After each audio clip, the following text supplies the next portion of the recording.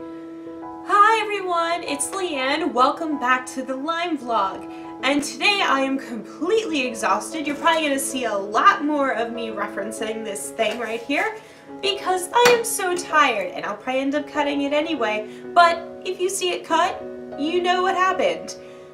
And I am this exhausted today because yesterday, and this is what I'm going to talk about in this vlog, I had my first round of IV treatments. I may not look too tired. I kind of put together my hair and my makeup, but trust me, underneath this, I am so exhausted. I can't even explain. So this video might be a little shorter than it normally is, and I apologize for that, but I am seriously just trying to get through the next 10 minutes without falling over. Yesterday, I traveled 2 hours and 15 minutes one way to get my first dose of IV treatment. And I didn't know a lot of what to expect, as I've mentioned before, so it was a very, very new experience for me. I just knew I was going to go and this thing was going to help me a lot. And the doctor really thought and thinks that it's going to be very successful in helping me kick this thing's butt. You would not believe how many cuts I've had so far. I don't know where I'm beginning and ending. I am that tired, so I'm going to try to make this super, super condensed so you can understand it quickly and I can get through it quickly. This IV treatment helped boost and is helping boost the components in my body that help my immune system. So it's going to really supercharge those, and the immune system's going to, grow and kick this thing's butt. It's going to help kick this disease's butt. That is the long story short. That's what you're getting because I can't do it again. And I think that that's a big focus right now. I have a lot of symptoms, and the doctor told me about that before I even went into it. He's like, you're gonna have this race of symptoms. So I'm not alarmed. I'm just super, super exhausted. Mentally, physically, all that. But I want to talk about the emotional stuff that goes into this too before I even start talking about those symptoms. This has been such a long journey.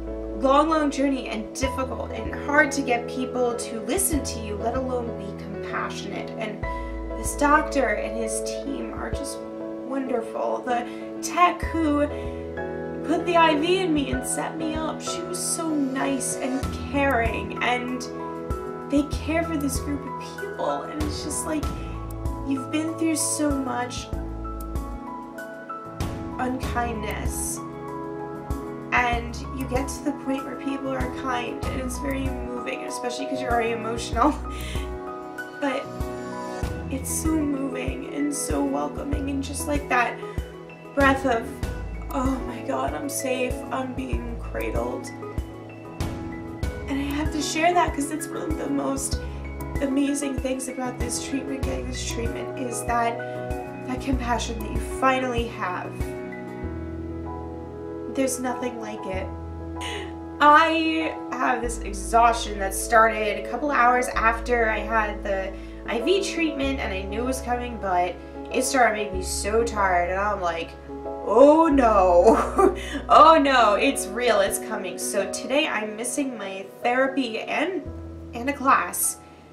Which is the first class since I was diagnosed and all this has happened that I'm missing, and that's really, really terrible. So yesterday I called my therapist and I'm like, I'm not gonna be there. She was perfectly understanding, and I contacted my professor. I'm like, this is what's going on, and I've been trying, but I can't make it. Like, I'm gonna collapse after this video. But they were both super okay with it, and so I'm not worried about that. That's fine. What's going on is I am so fucking tired, and I'm not going to censor myself anymore. I try to not say bad things in these vlogs, but there's no better way to explain it. I'm fucking exhausted. It's so done with this. It's not just the exhaustion. I'm also getting some of the depressive symptoms back, and anxiety, and they're just like turning into this ball of, guess what? You're depressed and anxious and you don't feel capable anymore. And it's so sudden because it's just, you get overwhelmed by this treatment.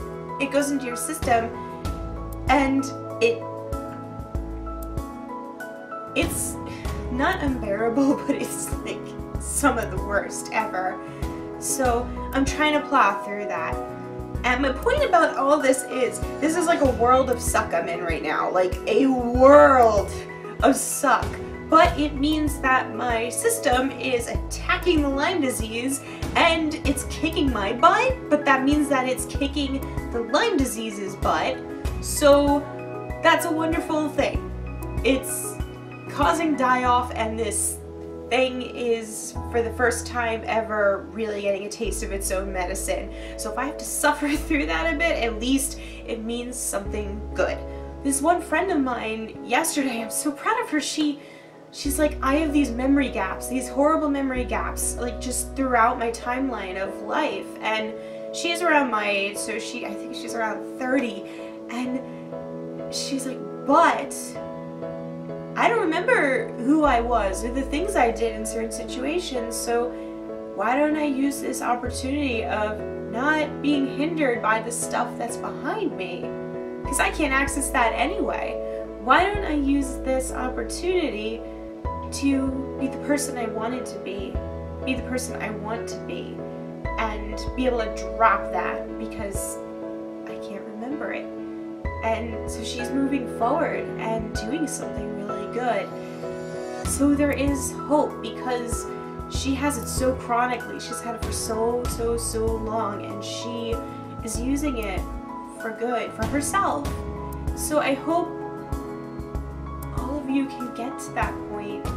I also hope that this little peek from my experience, and I will go into a lot more in the future as time continues on, but I hope it helped clear some things up, maybe made it go from opaque to a little clearer, you know? So, because I was very much in your position where I went, I don't quite know what to expect.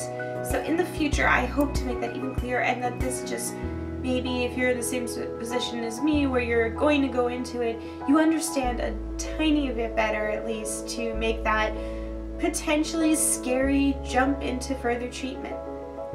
That being said, I'm gonna go put on some sweatpants and a baggy t-shirt and let my hair down and eat some food and do my paper, and I don't even know if I'm gonna be able to do it, but I am sure as hell gonna try. And I hope all of you over there are going to be able to try too. I know there's been a lack in videos, and I'm not very happy about that, but a lot of stuff happened the past few days, and I haven't been able to do a lot because I was going to originally do stuff yesterday, but then I had to make the appointment to get the IV treatment. So hopefully videos will be up super fast. I'm going to hopefully get this out tonight after I study, but if I do not, it will be out tomorrow, and tomorrow is Wednesday. Tomorrow is Wednesday. I'm also editing the Longwood Gardens video that I did with Angela, and that was on Saturday, so that shows how backed up I am. But I'm gonna get it out as soon as possible because it was a lot of fun. We saw a lot of cool stuff, and I can't wait to share it with all of you. So keep doing the fight, okay? You can do it. I've gotcha. You got yourself. You got this far. So until we next see each other, hang in there, stay strong, and I'll see you then. Bye.